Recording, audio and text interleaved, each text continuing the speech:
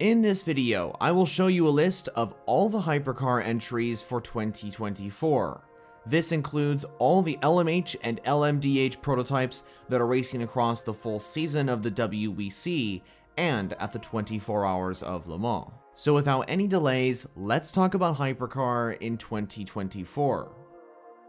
First up, we got the number 2 Cadillac. This is the only V-Series R that will race full-time. The entry is from Chip Ganassi Racing, and the drivers for it will be Earl Bamber, Alex Lynn, and Sebastian Bourdais for Qatar exclusively. The second Chip Ganassi entry, the number 3 Cadillac, will be featured at Le Mans only.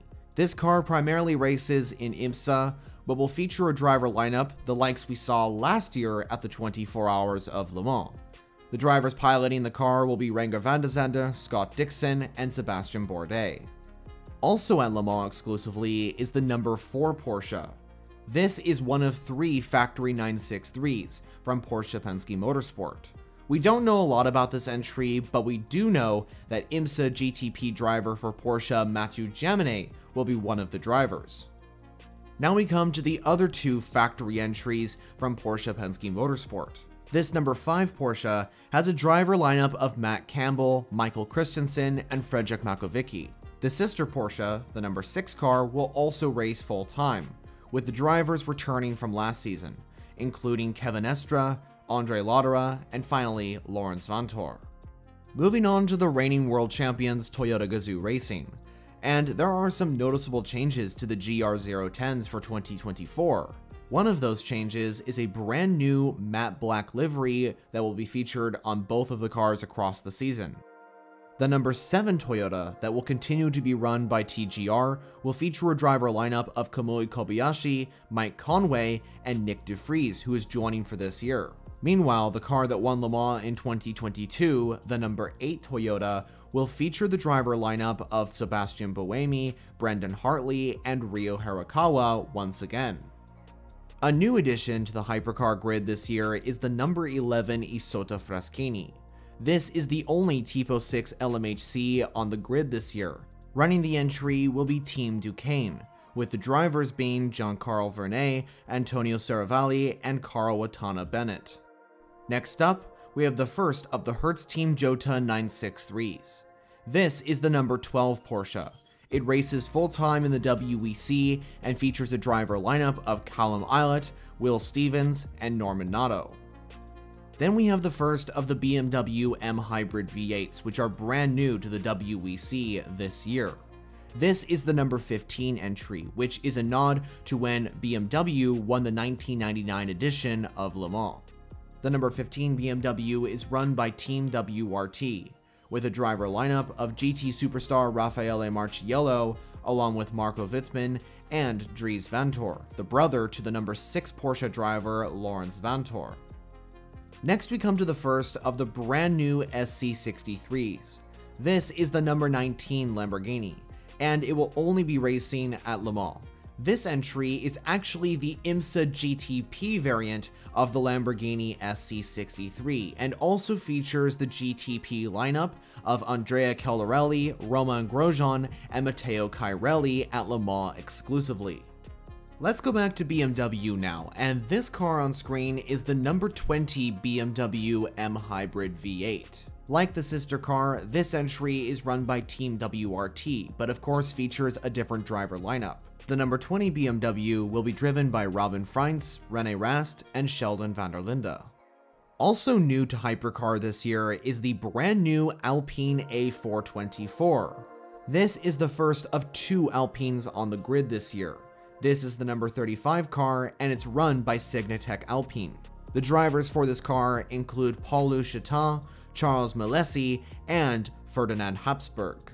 The sister car, meanwhile, the number 36 Alpine, will also be run by Signatech Alpine, with a driver lineup of Nicolas Lapierre, Mick Schumacher, and Mathieu Vaxivière. This next entry is the number 38 Porsche 963. This is the second of the 2 Hertz Team Jota entries. This number 38 car is making its triumphant return to Hypercar this season. However, it has a brand new driver lineup. Piloting this car will be the 2009 Formula One World Champion Jenson Button, along with Oliver Rasmussen and Phil Hansen. Next we come to the first of 3 Ferrari 499P on the grid this year. This car is the number 50 entry. It's continued to run by Ferrari AF Corsa and features a driver lineup of Antonio Fiocco, Miguel Molina, and Nicholas Nielsen. The second Ferrari in Hypercar this year is the number 51 car. It's the same entry that took a historic win at the 24 Hours of Le Mans last year. Ferrari AF Corsa once again runs the entry this year, and it continues to feature a driver lineup of Alessandro Pierguidi, James Collado, and former F1 driver Antonio Giovinazzi. Next we have the second SC63 on this list. This is the number 63 car, but in fact this is the only Lamborghini racing full-time in Hypercar. Like the other car, which will make a Le Mans appearance, this number 63 Lamborghini will be run by Iron Lynx. The lineup for this entry includes Mirko Bortolotti, Danny Kvyat, and Eduardo Martara.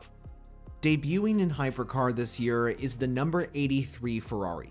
This is a customer 499P from AF Corsa. The livery on this car is totally different to the other 2 Ferraris. It primarily uses the color yellow. This makes it easy to spot the difference between the factory and the customer Ferraris. This number 83 Ferrari sees an exciting lineup of drivers pilot the car this year. This lineup includes Robert Kubica, who's a Formula One Grand Prix winner, Robert Schwartzman, and Yifi Yi.